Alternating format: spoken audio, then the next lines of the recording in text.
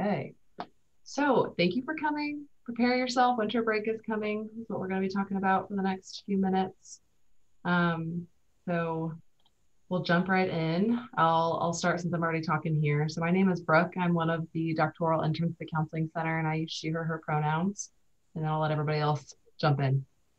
I'm Heidi Campbell. I use she, her, hers pronouns, and I am a clinician, staff counselor at the Counseling Center. Hi, my name is Julia Paget, and my pronouns are she, her, hers, and I am a master's trainee here at the Counseling Center. Hello, my name is Noah McGray. My pronouns are he, him, his. I am an extern student here at the Counseling Center. And I like to just add in, similar to what we had mentioned earlier, do what you got to do during this presentation. If you need to chat instead of unmute, if you'd rather unmute, if you need to step away, whatever you need to do to take care of yourself, I encourage you to do that. We would rather you do that than put yourself in any kind of space that feels uncomfortable or unsafe. So feel free to do what you need. And ask any questions along the way. If anything comes up, mention it. We'll be more than happy to jump in and talk about it. So we were going to do some a pretty decent check-in here and just see how people are going. Just wondering how you're doing, if there's something that feels present for you today or that you're bringing into the space that you want to share. And like I said, you can either chat it or unmute if that feels better. I'm having a pretty good Monday. Mm-hmm. It's a Monday. But glad that the semester's almost over. Yeah. All right. Well, it is Monday. So yeah. But we're getting close. We're getting close to that semester end, like you said. So we'll talk a minute about what we're doing today. So we'll start with a little bit of mindfulness. A lot of us here like to incorporate that at the beginning. It's a nice way to enter into the discussion and the space feeling a little bit more grounded and in touch with ourselves. Do a little bit of a check-in discussion, talk a minute about some things that commonly come up during these months and during this time of the year. And then also talk about in response to whether it's going home, whether it's staying in Boone or whatever in between is happening for you, what that looks like in terms of what identities we hold, what that looks like with safety, boundary setting, and all other coping skills that are needed during this time. And then resources, what is available, what might be helpful, things to keep in mind during this off time. And then we'll just kind of wrap up. So we'll start with some mindfulness here. Noah, did you have anything you wanted to start with, or do you want to jump right in? Sure. Just as an overview, mindfulness is a great way to kind of get you in the mood for learning and also for just being present. And this is just a short video to bring everybody into the same space together so that we're all ready to learn or think about what's going to happen during the break. Awesome. And usually with mindfulness, at least Heidi and I tend to say, if you want to turn off your video for this, feel free to. I know I like to have more like privacy when I'm having my eyes shut and breathing. So feel free to do that if you want to do that. So we'll jump right in. Mindful breathing. Is everyone here? Yeah. Close your eyes and rest your hands on your knees. Bring your attention to the touch of your body on your seat. Feel the weight of your body on your chair or cushion. Make sure that your back is straight and that you're comfortable.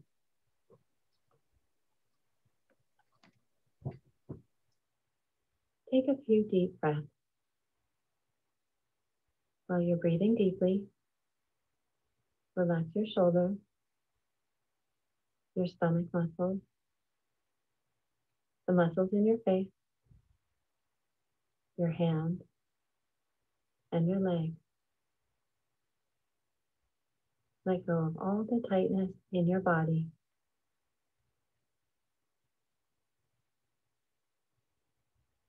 Now bring your attention back to your breath. Notice what it feels like as it enters through your nose, goes down through your throat, filling your lungs, and back out through your nose. Notice your stomach and chest rise and fall each time you breathe in and each time you breathe out. And just allow your breathing to be natural and relaxed.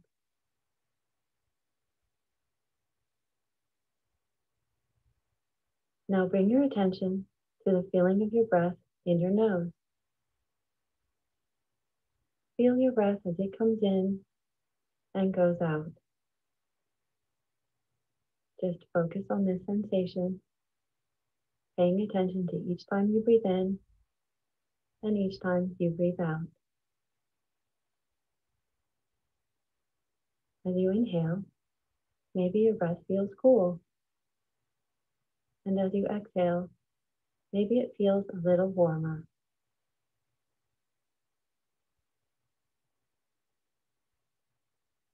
When your mind wanders, or if you become distracted, just notice what's going on in your head, and then gently bring your attention back to your breath, going in and out.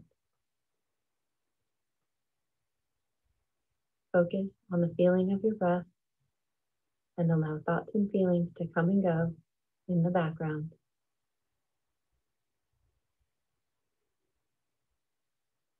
Now gently bring your attention back to the touch of your body on your sheet and open your eyes.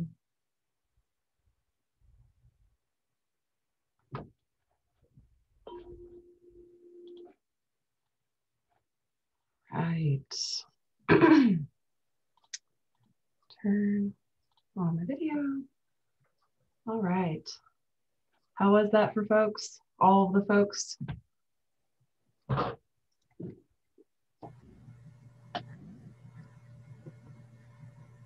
Anything else on this one, Noah?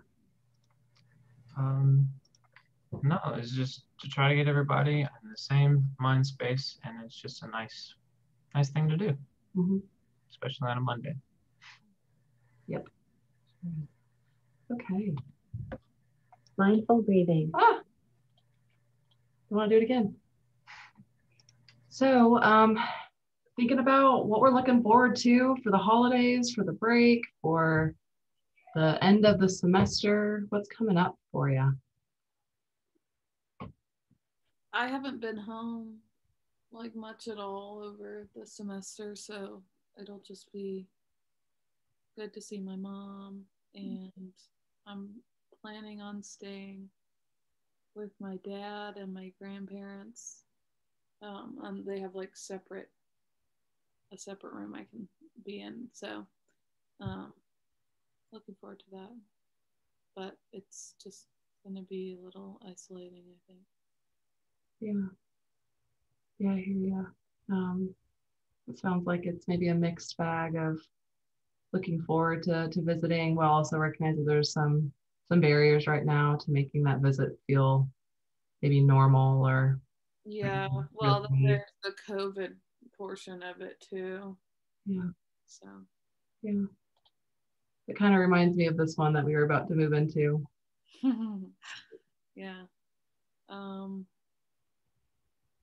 I have to bring my cat with me. Not that I don't love my cat, it's always very stressful to transport him. And just not being near my friends, I guess. And probably I won't have internet. So I'm looking forward to that somewhat, but not all the way. Yeah, those are a few things that I think definitely add to that experience. I don't know if anybody else has reflections there on that, but I think the difficulty with breaks or going home or visiting family sometimes it doesn't mean that it's always all good things that we're looking forward to or all bad. Sometimes it's a mix of a lot of in-betweens. Anybody else have things you want to jump in and add? Yeah. All right, well, we'll talk about some of all of those things, or not all of them specifically, but touch on pieces of them as we move forward. So wanted to talk a minute about what mental health might look like during this period and how that might change for a lot of people, or symptoms of depression have been a lot more common during this time of the year, especially with what has happened with COVID and the pandemic and all of the following experiences that we've had, both on campus here, but just in Boone, and then also larger society and what that looks like in the US. And some major studies came out with some research here about what that looks like for people with depression, and looks like about 1 in 4 said that their depression symptoms increased. And that was the National Institute of Mental Health, and they looked at how much that COVID increased some of those already existing concerns, and that between 10 and 20% of recurrent depression tends to follow a seasonal pattern. So if you kind of think about that mixture of both of those things happening at the same time, how much this potentially is something that we're also going to be faced with for the first time, of recognizing what seasonal experiences are mixing with what's already increased with depression and whatever symptoms are maybe around depressive symptoms happening at the same time. So for a moment, we wanted to just touch on what that can look like, that in so many ways, there's so much overlap. And so for some people, it's, you might feel easier to kind of lump it all together and just, call it what feels right. But for many, seasonal pieces are what are increasing. I really feel like there should be a season for COVID. Like, I think pandemic season should be its own thing. I don't know why it's not yet. So maybe people are just really behind on the research, but thinking about like, this is a season of life that we're in, and then we're mixing in what feels like a whole additional season of weather and how that changes. So thinking about what seasonal affective disorder, or SAD, sometimes called the winter blues, how that impacts us, and what is it? It's this idea that it's very similar, like I said, to typical like major depression, but there's a few different pieces there that research has found that makes it differentiate a little bit. Sometimes there's social withdrawal that comes with that. And I think with students, being a student, you add in this piece of like, you're leaving what feels like a piece of life and friendships and roles that you have, or ways that you live here in this area. And if maybe even home is in this area, there's still going to be a pretty big difference potentially with what that can look like if you're going somewhere and visiting or living somewhere new for that time. And we have such a long period of break this year. So it's even longer than what's normally sometimes difficult for people. So in addition to whatever common symptoms are there for depression, sometimes seasonal pieces add in that lower energy or that excessive sleepiness. I know it's been hard for me to crawl out of bed in the morning when it's really cold and windy outside. It's like so much warmer under the sheets. And there's something about that here. Thinking about what food and appetite changes might happen around this time. And sometimes that just specific cravings for very specific things that we're looking for, and how that ties to our mood comes up more so here in research. And so in some ways it can vary in terms of the intensity in comparison to depression, but it tends to be something that's specific to these winterish months where there's less light and the weather changes and things look different. For students, I think that you add in that break period too. But for this specifically to be diagnosed, it would be during winter months that have to be recurrent, specifically for only these winter months. If you're looking at more specifics there, you can always talk to a counselor at the counseling center or someone in the community if you have somebody as a good resource to differentiate those things. But we also want to share, how do we prevent this? How does this look different when we want to try to work against it and cope with what's going on that we're entering into that season? And so a lot of the times research has been pointing to different ways that we can combat some of these pieces. Some of that is light, looking at what light therapy can do, or just natural light or light in different ways can impact this. Thinking about like that specifically has been found to be a treatment for some people that, I know you can find things from like Amazon to Walmart or whatever that looks like of light boxes, and people can find light in different ways. I think a lot of times with COVID, we're probably overlapping those recommendations and saying, if it's light outside, try to distance and get out, whatever space that looks like. So natural light's a big one. Having a routine and having a schedule is really big, not being on what's probably a pretty typical schedule for you that you've been in throughout the year. The sleep may change, or the availability of sleep might change. So recognizing how that can interfere with that schedule that we need still and do well with. Exercising and getting moving, whatever that looks like with the resources and the access that you have for movement.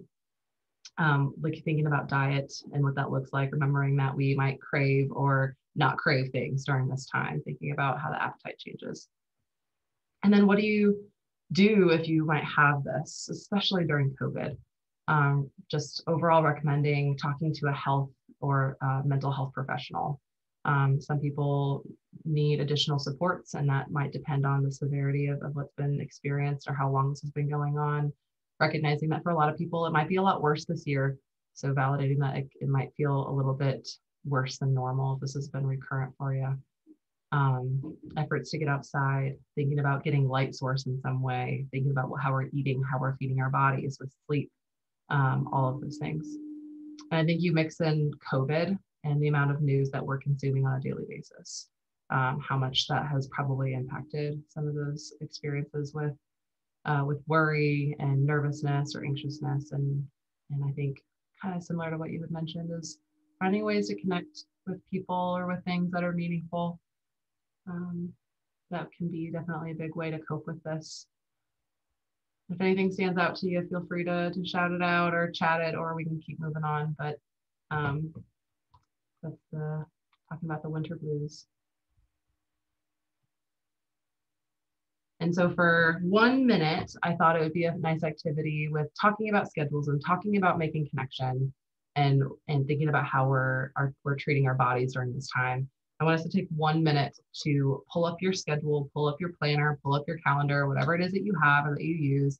And I want you to look at that period of time that you might be traveling or out of that normal routine. And I want you to find some way to either set a reminder, to doodle something in that you want to do, to create a list. Sometimes people just truly look up what they're going to do and note that in. So I want you to take that minute, and I'll give you that now to do that, and make sure that there's something that gets added in that's fun and part of a normal schedule.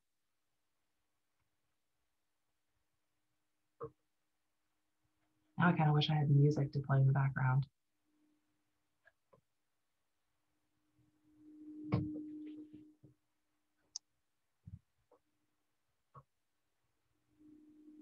Any ideas that others have with what you add in for fun as we're taking the last 30 minutes or 30 seconds?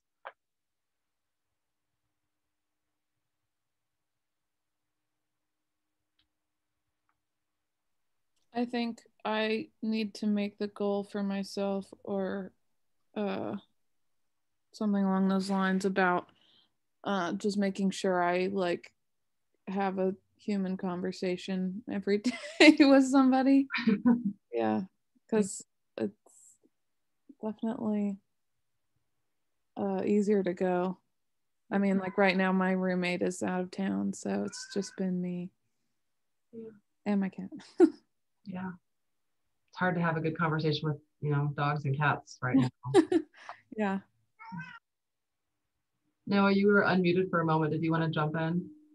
Yeah, just finding ways where I find it useful to set a time to, like she said, say, okay, I'm going to talk to my friend for this long, but also just giving myself some time to walk, like a walk, or just something small, like even 15 minutes of doing something else besides either schoolwork, sitting on a couch, or watching TV. Just getting myself outside for a little bit has helped keep that natural schedule that I was so used to before COVID, to get back into doing something normal. Nice. Julia and Heidi, do you have things that you're thinking about? That's funny. No, I was just thinking that very same thing, because I actually did that today, kind of spur of the moment.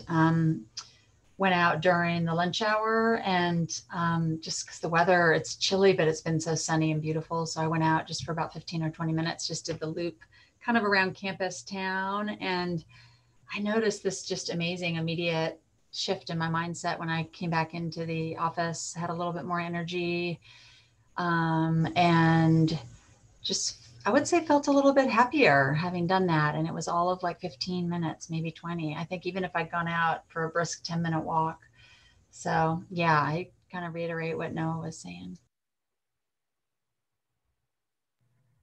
Yeah, I would have to echo what everyone else is saying. I think moving my body is what helps me, just like getting out, getting that sun, but also maybe texting a friend to say, hey, I'm taking my normal like 10 to 15-minute walk. What are you up to? Try to kind of build that connection, or maybe create that schedule with maybe a friend and saying, hey, let's both go walking and maybe talk on the phone at the same time, like every day. That's been helpful for me to do as that connection piece as well.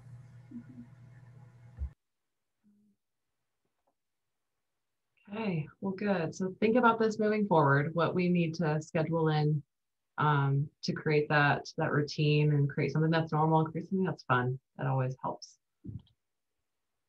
All right.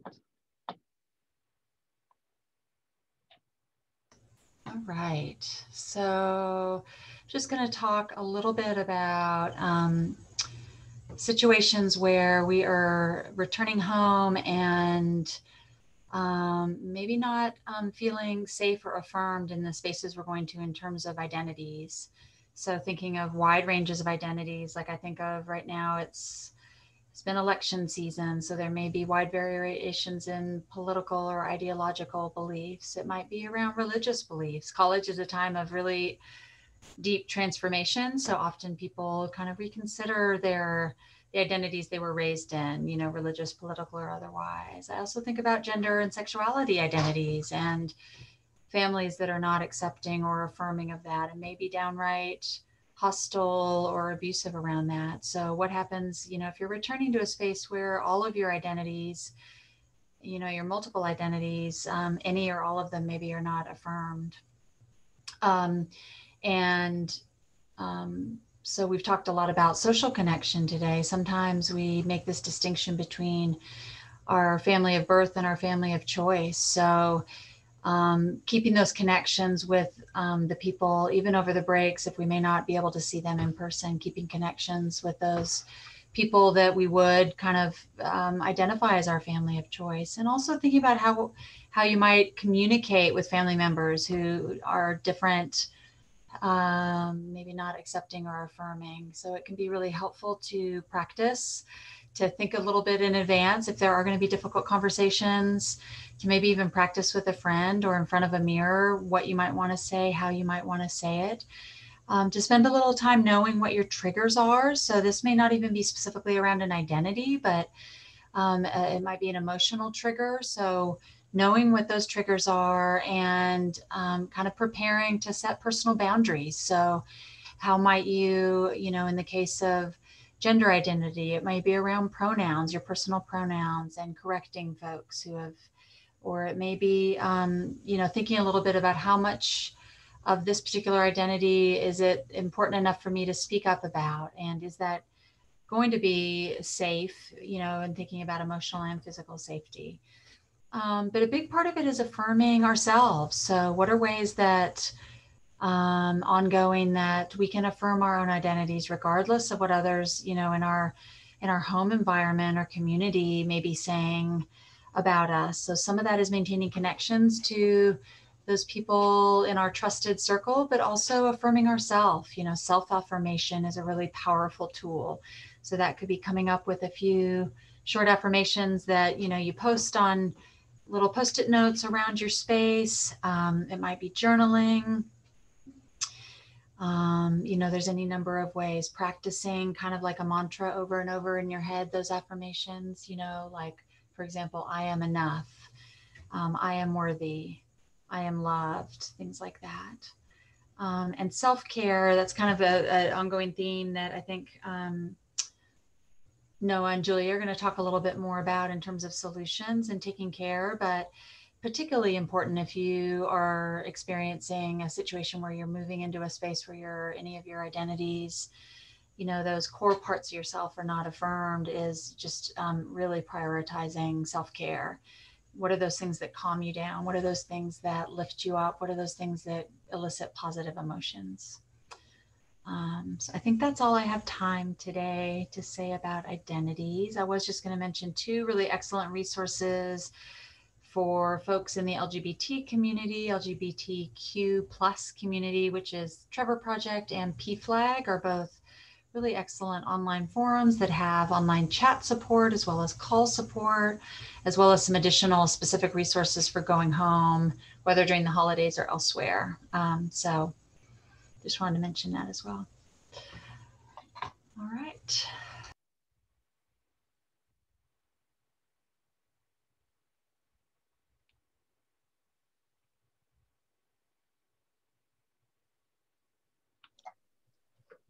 Okay.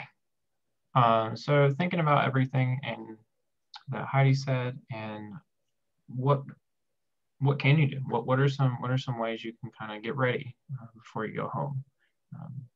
And the first one to talk about is discussing rules and expectations for going back home. Heidi mentioned having those discussions like, okay, what can and can I do? Because these rules and expectations could be different from in your dorm versus when you go back home, and being able to be like, okay, I know I can do this. I know I can't do this. And just being able to think about it for a little bit. So whenever you go back, there's not that jar of like, oh, I'm not back at home.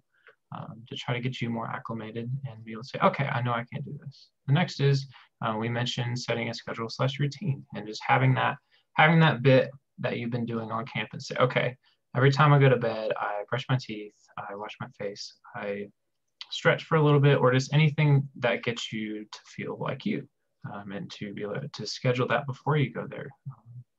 And that goes into the next one of just being prepared for change, because on campus and versus at home is a little bit different, and noticing like, okay, what worked for me at school, what didn't work for me at home, and being able to notice, hey, I know that if I can give myself 15 minutes to go take a walk as a way to kind of help myself calm down at home during this time, be like, okay, yeah, this is helpful. Another thing is to download some self-help apps like Mood Mission. Mood Mission helps with coping with low moods and anxiety. Mindshift is a CBT anxiety help tool to help with like your behaviors and thoughts. And Headspace is just a really neat app for meditation and mindfulness. And they have guided meditation and mindfulness just to get you into the mood of saying, hey, I downloaded this before I went home, so I now have it. I have the tools with me. So to continue that, and also to talk on what Heidi was talking about specifically, is setting boundaries, being able to give yourself permission for self-care and be like, hey, I need to take care of myself, and how it's important to that in order for you to do your best, you need to make sure you're okay and you're able to take that 15-minute walk, take that time with your cat, take that time to talk with your best friend, even if before family dinner, or if that drive, just to give yourself some time to make sure you're okay. And again, on Heidi, of knowing your triggers, being able to say, okay, if I'm talking about politics during dinner, I know that's hard for me to do. So being able to prep and say, okay, when we're on the discussion of this, I know that something might happen and I might be anxious. So be like, okay, what can I do in those situations? And just giving yourself a plan, having that plan before you go, so that when it happens to you, you're able to do something about it, or know like, okay, this is how I'm going to react. And be clear about what you need. So this could be, hey, I need a break from family, or I need some time by myself, and be like, yes, I need this 5 minutes. Can you please give me 5 minutes? And the last is what calms you down or helps you cope. So like I said, walk, listening to music, being artistic, and that can be anything. So just finding ways to help you cope with the change of from being back at home, and finding what works best for you. And I'll add in, with the counseling center, we have specific resources for some of these things, like on our website, like self-care, self-help resources, and some of these things that Noah just talked about, we have groups specifically for. So we get really excited about some of these specific things and do it throughout the whole year. So just want to add in that plug. All right, is that everything on this one? Yep, you're good to go to the next one.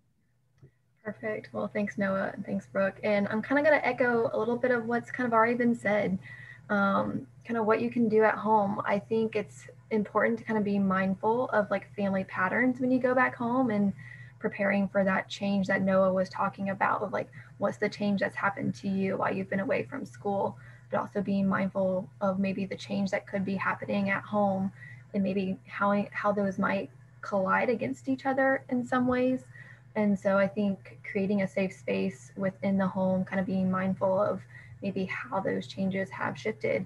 But also just making sure you create a space for yourself where you can go and maybe have a mindful moment when you are feeling overwhelmed, where you can just go to that one space in your home where you can just breathe, where you can maybe go and create and get creative. I think it's really important to have a creative outlet. And I think not all of us think of ourselves as being creative, and it can be as creative as creating a playlist, like a fun playlist that you're like, you know what, I'm in a funk mood right now.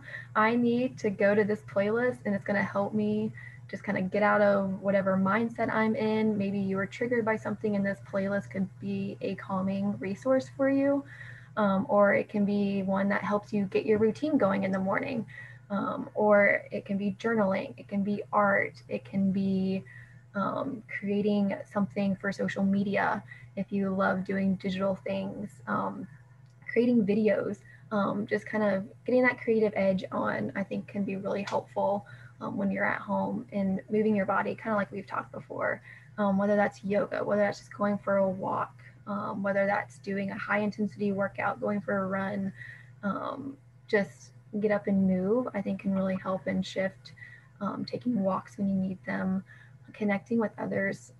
Everything going on right now with COVID has just really been difficult for connecting. And I think sometimes going home can make that even more difficult, especially if you're used to going home for the holidays and you're like, I get to see all my hometown friends.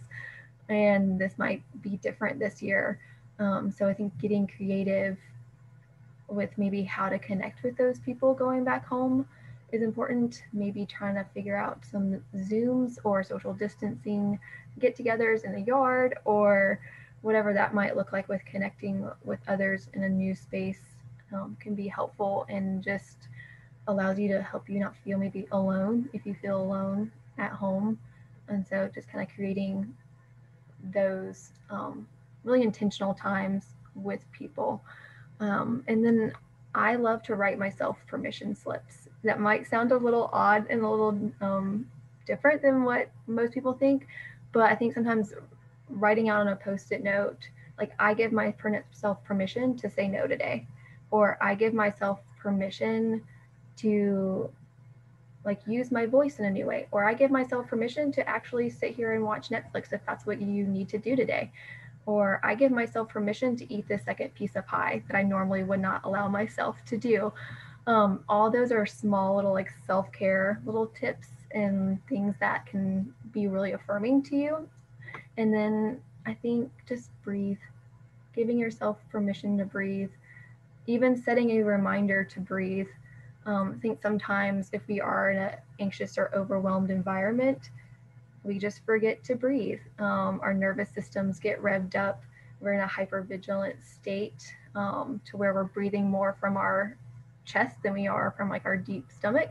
And so I think even just going to one of the apps that we suggested, they have sometimes a little, I know the MindShift app has a breathing like segment on it to where you can do that and just take time and just clear your mind, recenter yourself, and just kind of take it as you need.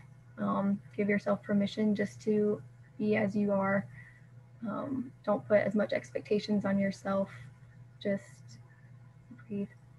So, yeah. If y'all have any other, please add. There's so many things that you can do. The breathing made me almost laugh to myself for a moment, because when I had an Apple Watch at one point in my life, it would like pop up and be like, you like, don't forget to breathe today. And I'd be like, no, I don't need to breathe.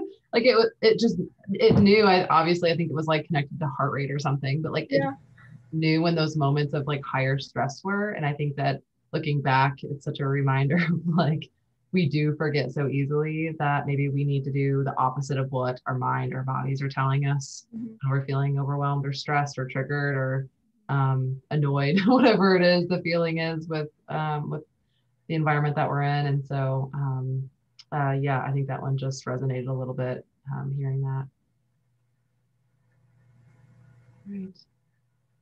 Well, wanted to spend a moment with just talking about what are both like a few local resources as well as like larger resources that are available during this time or that might be useful during this time.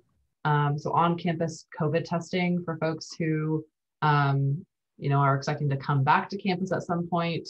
If that is around December, I listed those times, those dates, so that it might be a time that you might need to utilize those testing appointments on campus. And then OASIS is a local one as well for any kind of domestic or sexual violence or interpersonal violence. And then a few others. Heidi had mentioned the Trevor Project. There's the Trans Lifeline. The suicide hotline is a big one as well.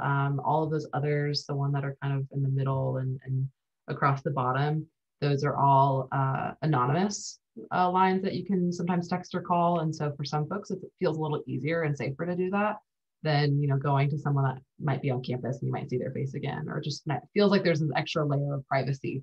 So so something that could definitely be saved if you at all are thinking, I don't know if I'll need this, but I've thought about it, or I've struggled with this maybe before, take out your phone and snap a picture of the slide so you have it. That information is there for you and it's easily accessible. Because typically what happens is when we're in these moments of, thinking about whether that's suicide or any kind of like crisis situation, like any kind of violence or other kind of things happening, we tend to probably not be thinking about like, who can I reach out to? What can I do in this moment to take care of myself or to keep myself safe, whether that's emotionally or physically. Sometimes our bodies just tell us to respond. That's the trauma response. So, so saving this ahead of time is the most useful so it's accessible. And then I listed down here a local resource. It's so local, it's us. The counseling center.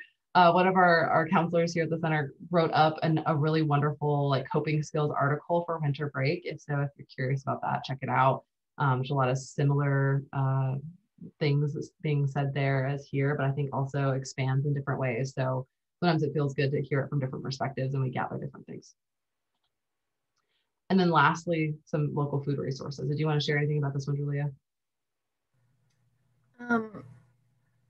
Not in particularly. Most of them are still doing their normal schedules during the holidays. None of them have changed at all. I know they're at kind of first come, first serve. So if you're interested in getting the food boxes or a hot meal, to make sure to contact them before, so you can kind of reserve a box for pickup and to kind of schedule your pickup to kind of make sure that you do get the items that you need. But also I just got emailed this afternoon another resource that app is providing to students and faculty as well, and it's the Meals for Mountaineers. And so if you just Google Meals for Mountaineers, it'll kind of pop up on their resource list, and you can sign up to get like hot meals throughout the whole entire semester for free. So that is a really big resource that app is providing for students and also faculty during the break. Wonderful. Thanks for adding that in, Julia. Last minute updates are happening, and so it's useful to check that out. So really disturbing to me that there could be food insecurity among staff at this university. Yes. I'm not okay with that. I mean, I'm not okay with the students either, but like that seems like more of a Band-Aid. Yeah. No, you're absolutely right. Like there's got to be potentially some systematic changes that need to happen if that's happening. Sorry, I just had to had to put that out there. Yeah. Oh my gosh. Thank you for speaking some honest truth there. And I think quite honestly, I don't know if this is the same for Noah and Julia, but I think something that has been pointed out to me through this pandemic is that there's been a lot of different tolls that people have had taken from them or struggles through this. And it's been anything from housing to food to education or access. And man, I would like to think that that isn't the case for a lot of people, but we just don't know how this pandemic has hit. And unfortunately, it's done that in a lot of weird ways. Yeah.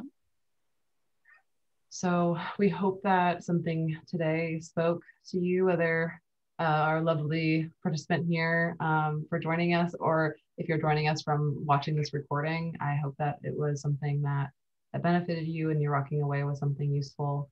We so appreciate you joining us, and ask that you give us feedback. So if you're able to get out your phone and QR code this to be able to give us that feedback, what I can do is I'm going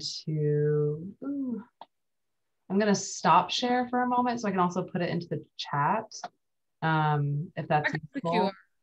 Okay, perfect. So if you're able and willing, that'd be wonderful. It helps us know how to do these better, or if we need to tailor this message for different, like for next winter break. So anything that you think like would have been useful to know that we didn't cover, or things that we did cover that you're like, don't get rid of that. How we presented, any and all of those things in between are helpful. Okay. Any questions or thoughts or additional things for us? No, it was wonderful. It's not, there weren't things that I had not necessarily thought of before, but I feel like it's just good to have the time and space to just like devote to these subjects. I did like the self-help, self-care week also, and it was just like, okay, I'm also sorry, like I'm gonna spend, you know, this amount of time on myself, you know, so it's very like defined and easy to do on Zoom. So I'm surprised there aren't more people here, but I enjoyed it. Thank you. Okay. I know a lot of folks watch these later and that works, but that's good. Okay. Yeah. Neat. And it's a busy week. People are moving and true finishing things up. So, well, thank you so much. Noah, Julia, anything from you all as we kind of conclude today? And I'm going to stop recording here and I don't